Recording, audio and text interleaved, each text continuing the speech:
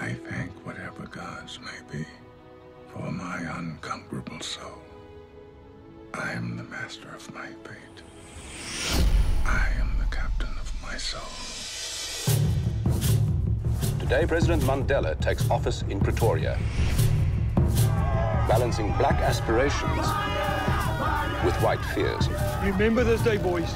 This is a day our country went to the dogs. Brothers, sisters, this is the time to build our nation. All of the whites are cheering for South Africa. All of the blacks are cheering for England. How long before the World Cup? Don't get your hopes up. We're a damn disgrace. I've been invited to tea. With who? The president. Tell me, François, how do we inspire ourselves to greatness when nothing less will do? How do we inspire everyone around us? What did he want? I think he wants us to win the World Cup.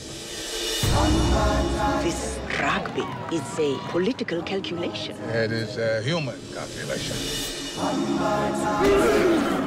According to the experts, we'll reach the quarterfinals and no further. According to the experts, you and I should still be in jail. Times change. And we need to change as well. We become more than just a rugby team. Did you ever imagine this? How could I? Do you hear? Listen to your country.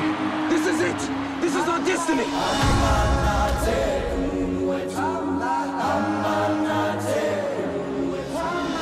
I was thinking about how you spent 30 years in a tiny cell and come out ready to forgive the people who put you there. I am the master of my fate.